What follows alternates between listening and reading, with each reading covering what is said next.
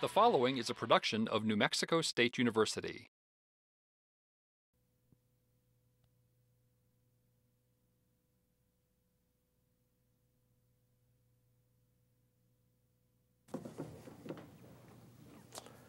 I will use the podium since I have a few notes. That's the only way I can get through everything that I want to cover in this short period of time. Well, congratulations to all of you that have joined New Mexico State University. You joined a great university, a unique university in many respects because we are a land-grant college. And a land-grant college is different than an ordinary university.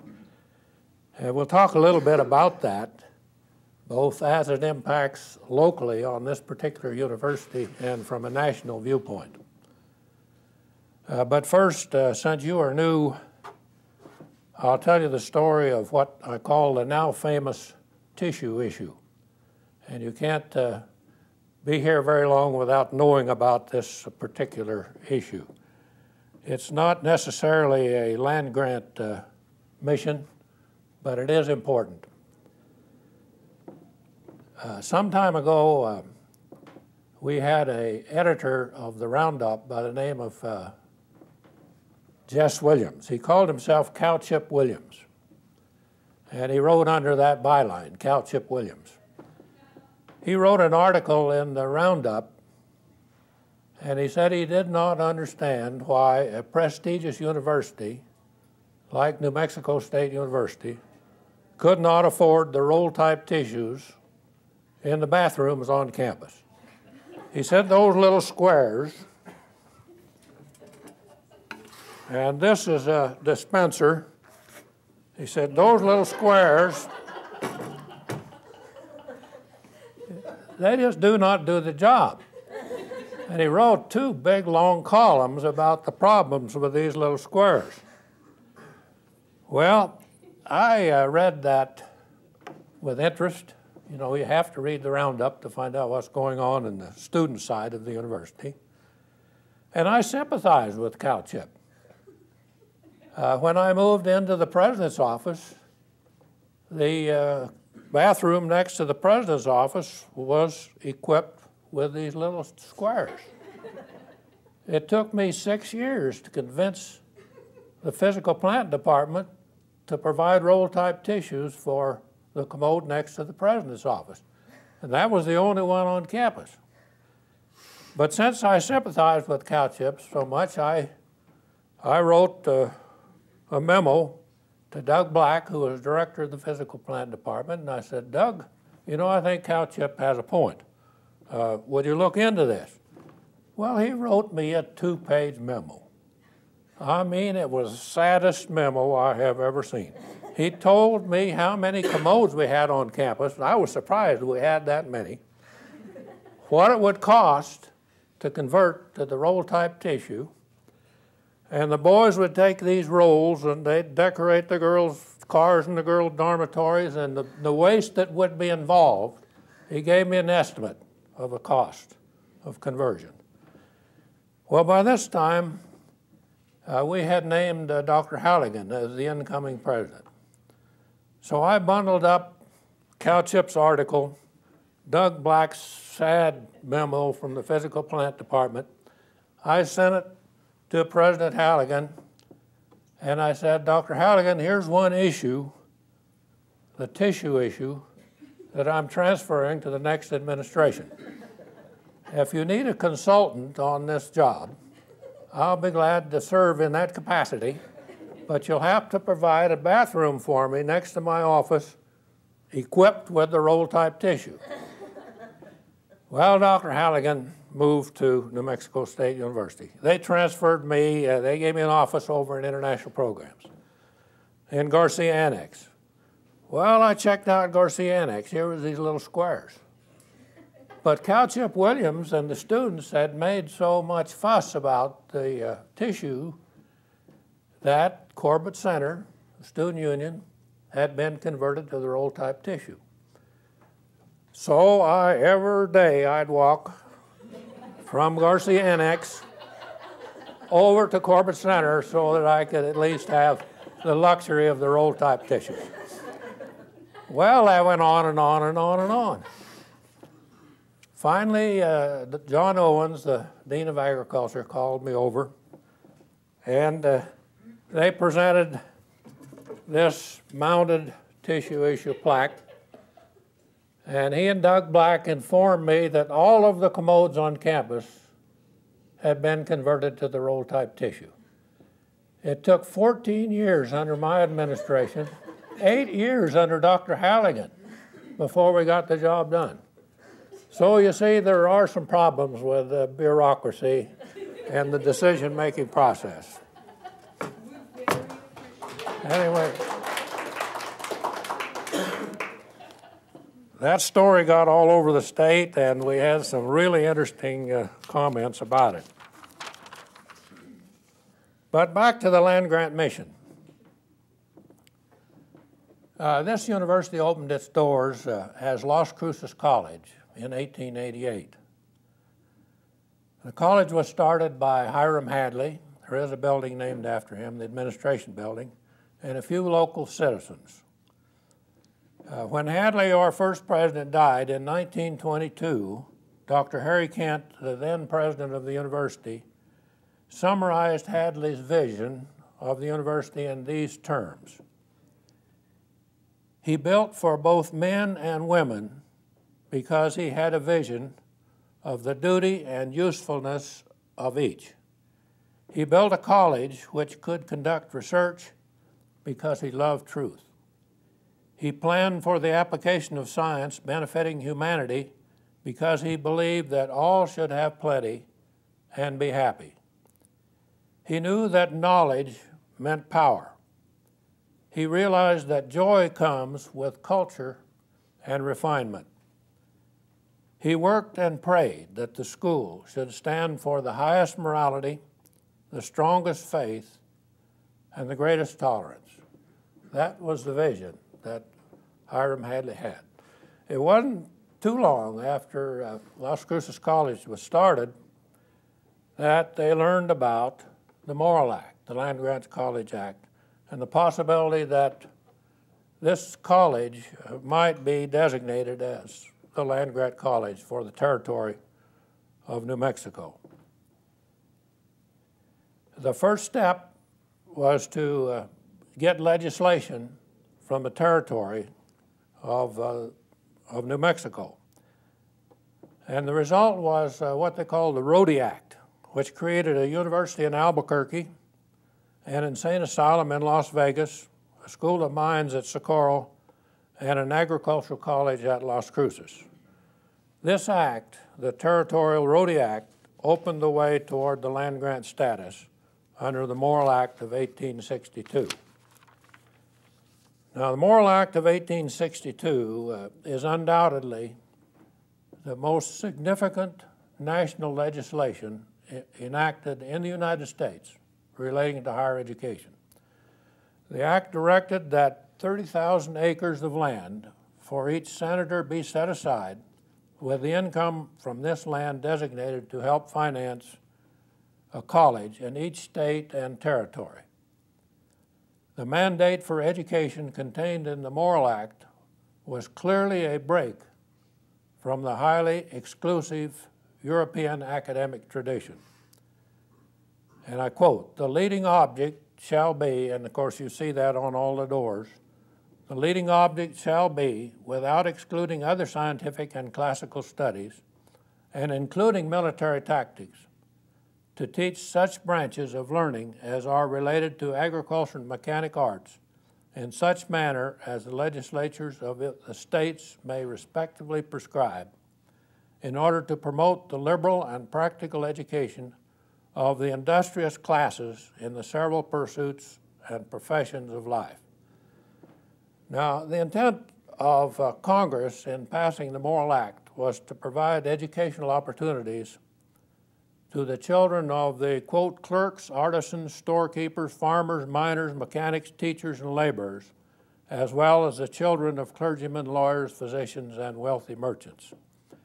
Now, this requirement for open admission to extend out to everyone, the charge is clear. The land-grant college is to make education available to the masses and to encourage all those who desire an education and have the motivation to pursue an education to gain access.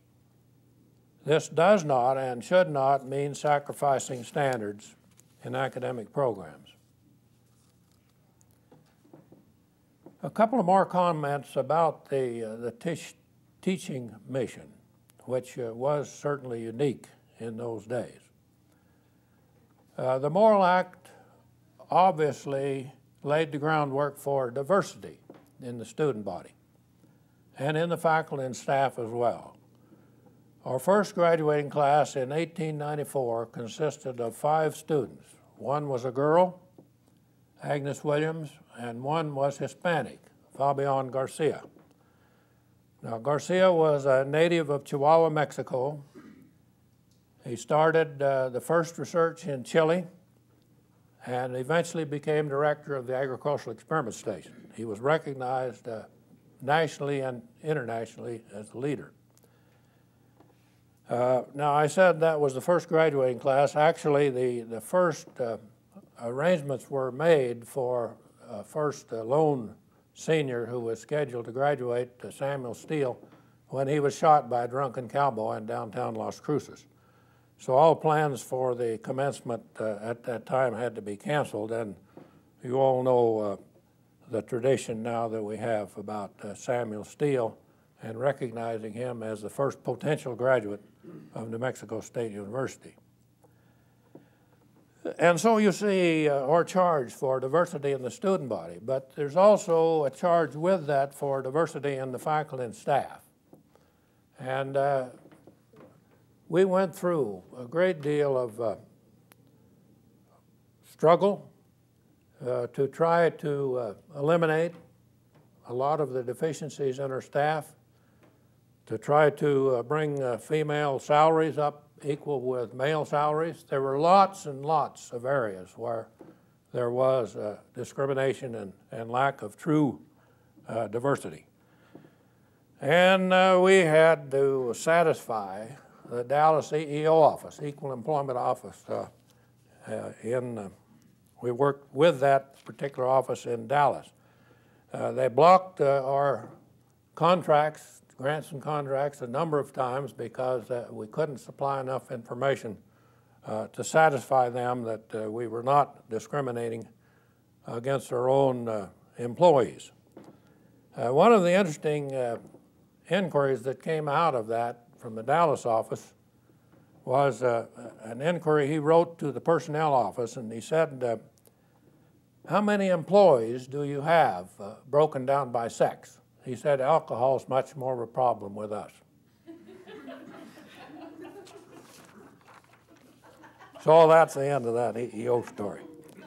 Anyway, we're proud of our diversity, and we'll build on that base.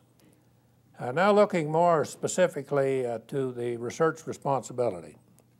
The second significant piece of legislation building on the Morrill Act, of course, was the passage of the Hatch Act in 1887, establishing the agricultural experiment stations and clearly defining the role of research for the land-grant universities in cooperation with state and national governments.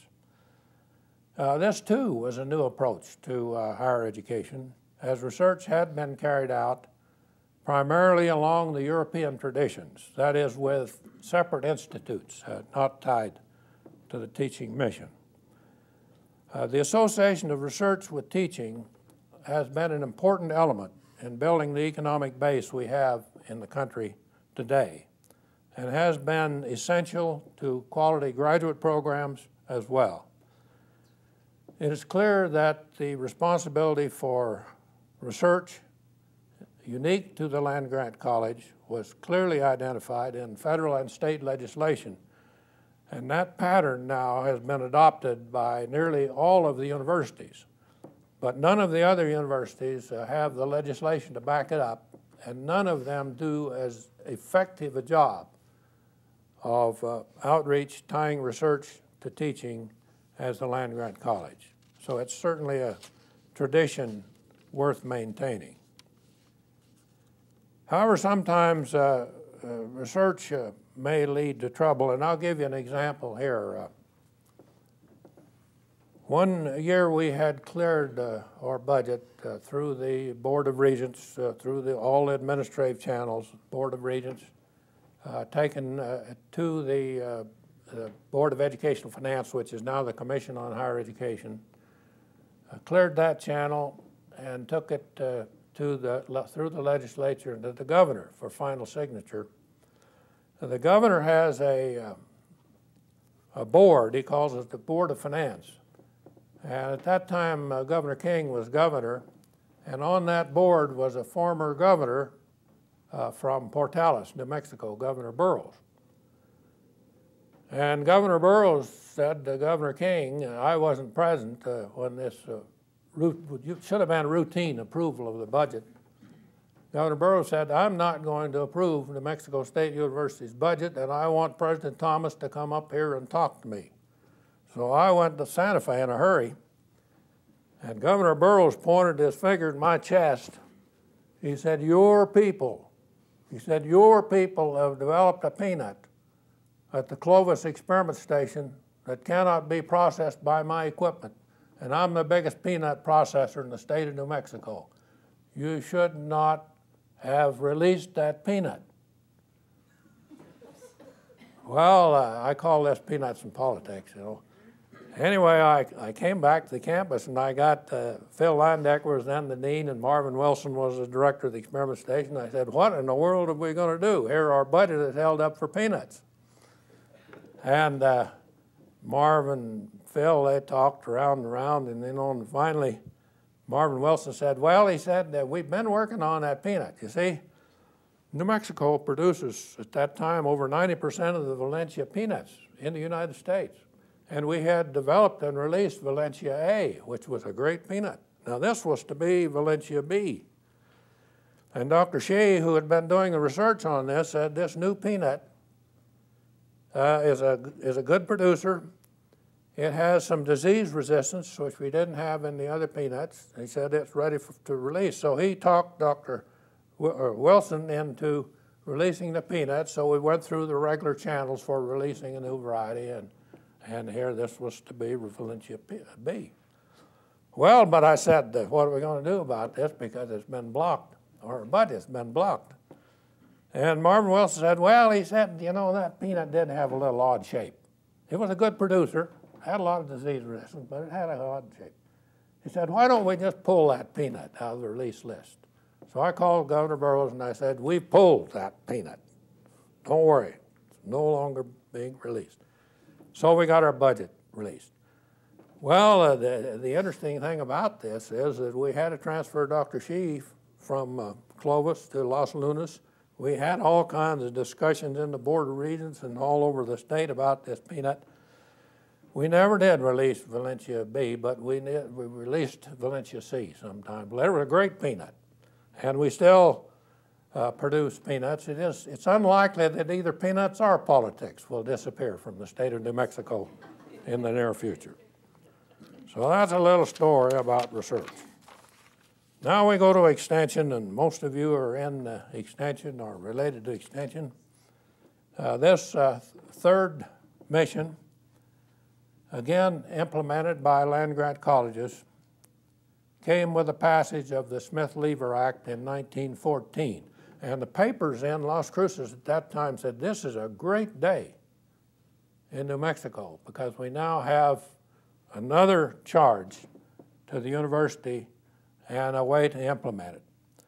The act established the Cooperative Extension Service, providing a mandate for extension and continuing education for the land-grant colleges. Now this mandate forged a special relationship between land-grant colleges and the people, and the industries and the governments of their regions. It established an organized approach to the task of technology transfer, moving research information more rapidly and more directly into application by business, industry, and agriculture.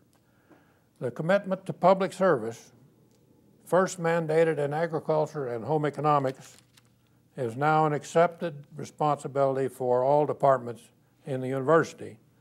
And even some non-land grant universities make attempts at this, but they still do not do the job as well as the land grant universities. Now, I should add that there were some attempts, or quite a few attempts, toward extension, the philosophy of extension and technology transfer before the Smith-Lever Act of 1914. Seaman A. Knapp, who worked at Iowa Ag College, is really defined as the founder of agricultural extension because he tried a lot of different approaches to take research information to the farmer sector of our economy. And therefore, he's recognized as the father of extension. The National Association of State Universities and Land Grant Colleges now has a Seaman A. Knapp lecture in honor of his efforts and as the father of extension. And I had the privilege of presenting that lecture to the Land Grant College Association in 1991. I should tell you one story here about extension and communications. We've got all kinds of communications specialists here. Right after World War II, you know, we had the Marshall Plan. We had all kinds of techniques in place to try to help rebuild both enemies and friends and allies alike. And I was on a PL 480 project working with the American University at Thessalonica, Greece. It was the first foreign assignment that I had after World War II. I don't understand Greek, and I don't understand some of the Greek organizations on campus even, and I don't speak Greek. So I was working through an interpreter, and I was speaking to this group of agricultural agents, or equivalent of county agricultural agents in Greece. They were all, a lot of the other countries were trying to model after the American system, the land grant college system. And I started out the lecture like I usually do with a joke, and I selected the wrong joke. I selected one that took quite a long time to hit the punchline, and instead of having sentence by sentence translation, why, I went through the whole thing, you know, and I hit the punchline, and there wasn't anybody responded at all. And I turned to my interpreter. He said just a few words, and everybody laughed. And so after the lecture was over, I cornered him, and they said, oh, you know, we've been traveling in the country here in Greece for a long time, visiting these farmers, and sometimes I'd talk a long time, and you'd say just a few words, and sometimes I'd say a few words, you'd talk a long time. I said, I don't care what language you think in or speak in, you can't tell that joke in that few words. Well, he said, Doc, he said, we don't understand your sense of humor too well here in Greece. He said, I just told him the professor told the joke, now everybody laugh. You know, sometimes our attempts at communication fall flat. Now, I should mention another significant piece of legislation that was passed in 1917, the Smith-Hughes Act, which creates vocational agricultural programs in the United States. Again, the Land Grant College, although not specifically restricted to the Land Grant College, but the bulk of that program fell under the responsibility of the Land Grant College. And that, with the FFA programs and like the 4-H programs in Extension, has been a very effective program and one in which we have and continue to accept a large responsibility for implementation. Since you're in the College of Ag and Home Economics, I should mention a little bit about the New Mexico Department of Agriculture. In the beginning of the land-grant colleges, the responsibilities for regulatory activities, a lot of market development, other kinds of things were in the College of Agriculture and Home Economics. Most states, well, all states except two, have moved regulatory activities and a lot of other activities to the governor's office. We remain one of the states where the Department of Agriculture is under the Board of Regents. And you've probably already read some about the controversy that may be generated as a result of the new governor's approach to replacing people on certain boards and commissions and in certain capacities.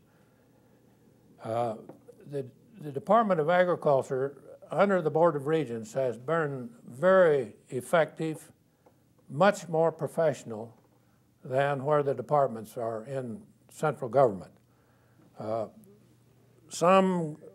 some states, they elect the Secretary of Agriculture. Some states, the governor appoints the Secretary of Agriculture. In our case, it's under the Board of Regents. There's a lot of interaction between the Experiment Station Extension people and the State Department of Agriculture. And we're a much more professional organization, and I would hate to see that lost. Every governor, while I was in the presidency, has tried to move the Department of Agriculture to Santa Fe.